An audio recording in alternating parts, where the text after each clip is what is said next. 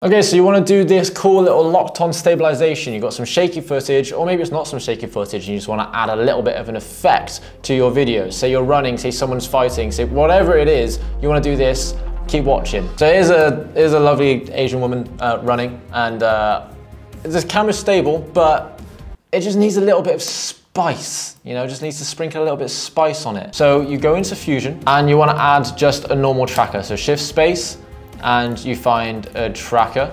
And for this, I'm going to use her face, so maybe her nose, and I'm going to zoom in. If you haven't watched my tracking tutorial, link in the description, watch it. And then I'm going to change it to best match, just to make sure I've got the best tracking possible, and track to the end.